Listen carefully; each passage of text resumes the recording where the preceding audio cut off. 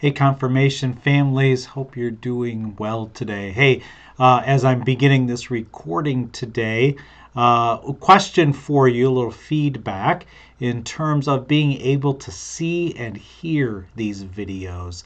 Let me know if they're not working for you, and I can do some adjustments on this end. But I test them before I send them out. They sound and look okay to me, but if they're not for you, I need to know that. So this is, we're looking at the second petition of the Lord's Prayer. This is the worksheet that we will review on January 20th. So you'll need to watch this obviously before then so that the students can be prepared for class that night. So this is the second petition of the Lord's Prayer. But before we do that, of course, we've got jokes, and we've gotten to my favorite part of all of these jokes that I've saved over the years. They are puns. And if you don't know what a pun is, it is a funny, ironic play on words that usually sound the same. So I love puns. I don't know whether you do or not, but I will get a kick out of these. So these are 6 creative puns for educated minds. The roundest knight at King Arthur's round table was circumference. He acquired his size by eating too much pie. That's not P-I-E, it's P-I. Sorry. I thought I saw an eye doctor on an Alaskan island, but it turned out to be an optical illusion. Look up illusion, not illusion. She was only a whiskey maker, but I loved her still.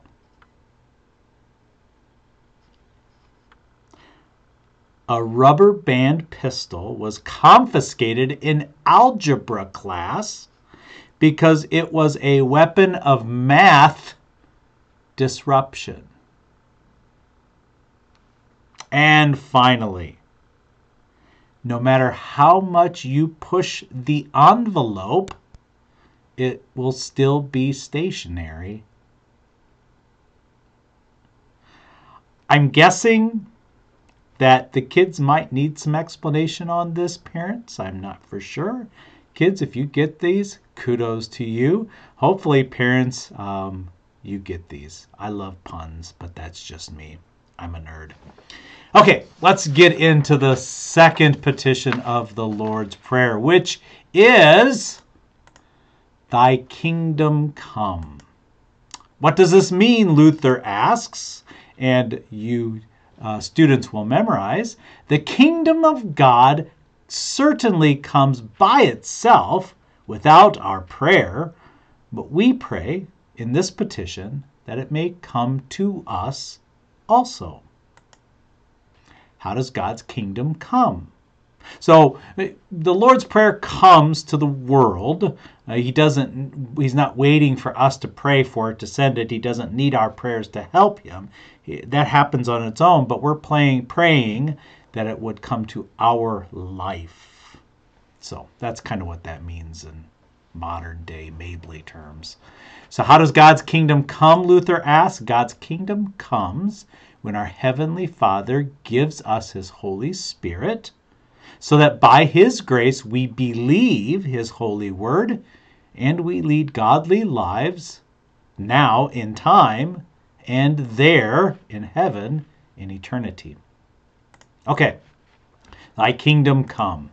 What is the kingdom of God? And there's a couple different ways to answer this. And so questions 1 or 2 on this worksheet, we'll look at it in kind of 2 different ways. They're both correct, but they're different ways of answering the question, what is the kingdom of God? This first one I draw almost I say verbatim, but very closely you find this in the the back part, the explanation part of your small catechism.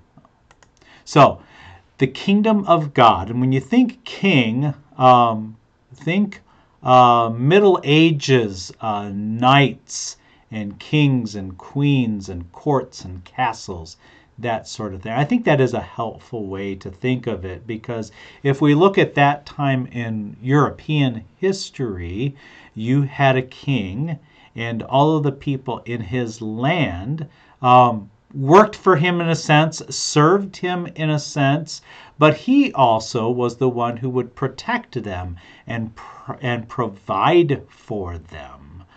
So I think in some sense that is a helpful way to think of this. We don't have really kings or kingdoms like that today. They do in England, but that's all just sort of kind of for show. They really don't have any kind of power like they did back in centuries past.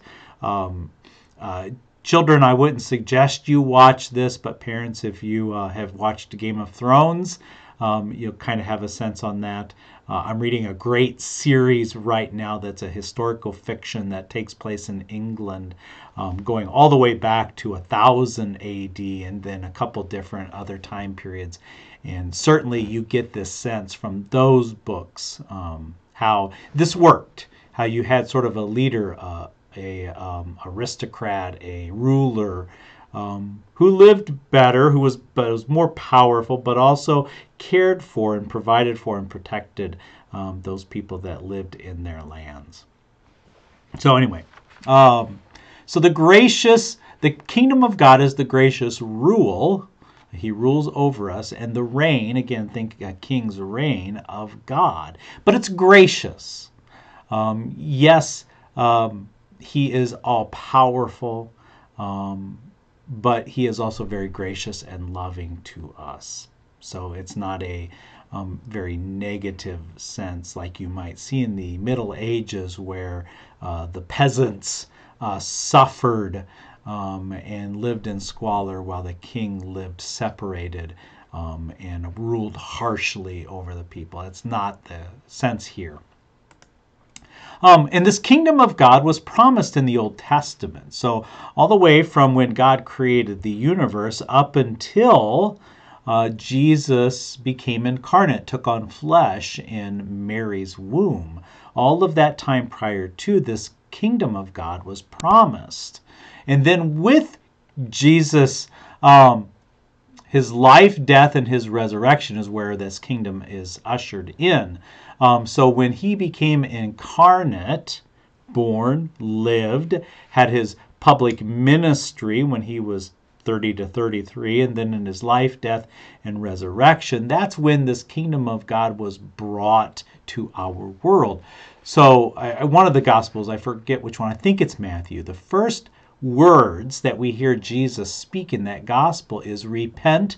Then he says, for the kingdom of God is at hand. It's here now among us. So that means that you and I today know that the kingdom of God is here now as well.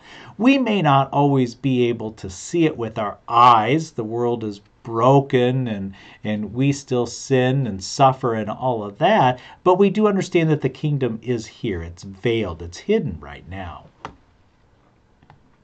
So, okay.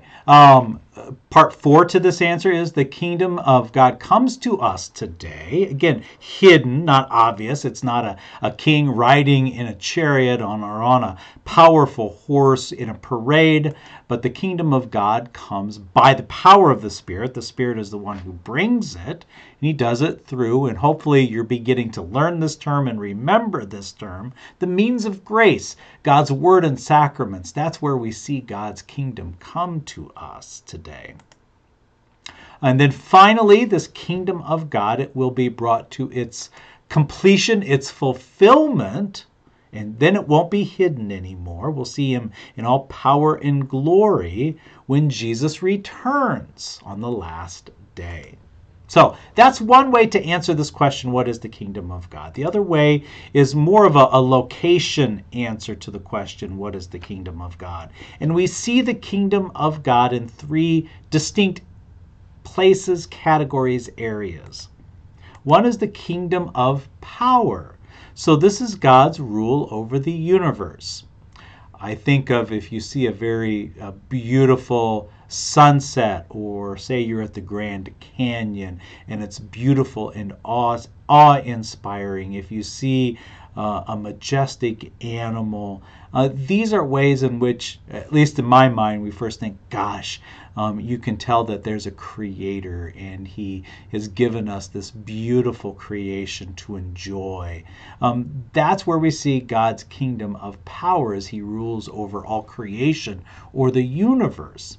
Now, what differentiates this kingdom of power versus the next kingdom is that we can see God ruling in his kingdom and power through death, through destruction, where we see God's judgment and anger against sin and a fallen creation.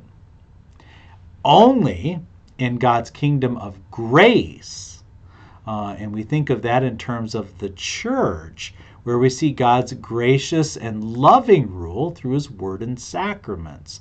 So if you want to find a God who loves you and forgives you, you got to go to church for that. That's where God says he can be found, in this gracious kingdom, the kingdom of grace. And I've actually had somebody, a member of this congregation who no longer attends, who made the joke that, well, Pastor, I can worship just as well sitting in a boat on the lake on Sunday morning. No, you're worshiping God's kingdom of power there. You're not receiving God's kingdom of grace. And then also so we see this then in the entire Christian church on earth. So that's how that would finish. The third place area that we identify the kingdom of God is the kingdom of glory. And there should be some hint there on where this kingdom is. It's the angels, and it's the entire church, your loved ones who have died in the faith, that are in heaven. So in the traditional liturgy for communion, we say, with angels and archangels and with all the company of heaven, we laud or praise thy holy name evermore, saying, and then we sing, holy, holy, holy, Lord God of Sabbath. Okay. So what are we praying for? If we've answered what is this kingdom, so what are we actually asking God to do here? That we ask that God would help us in our faith, that he would work faith in us, he would strengthen faith in us, and that we would live in that faith, that we would live according to it. We would do things that would please God. We would love God and love our neighbor, that summary of the 10 Commandments. We would share the gospel, those sorts of things. So again, it's for us individually. We know that God's kingdom comes without our prayers, but we're asking for us. And that we pray that the more people learn of and believe in, that more people come to faith and believe in Jesus, and he can use us to bring that about. We're also praying that God would use us to spread his word and share his love, his good news, the gospel, with other people. That's how God uses us to increase his kingdom.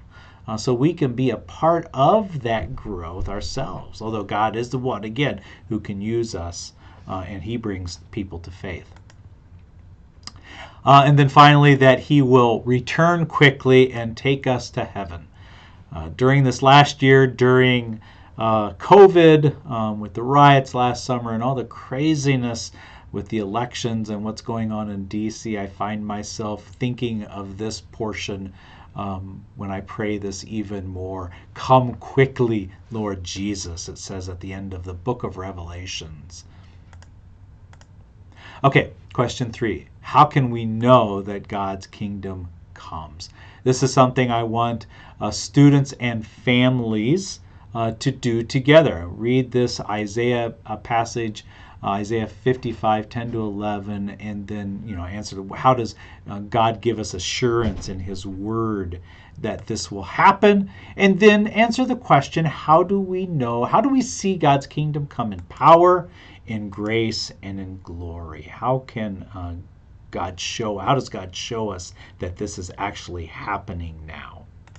So that's it for the second petition. Again, that last question there will be considered homework, I guess. Look for the students to have completed that when they come to class on January 20th. Actually, that's my wife's birthday. I won't give you how many years old she'll be because I don't know if she'll be mad at me or not. Anyway, hope you have a great rest of your day and week.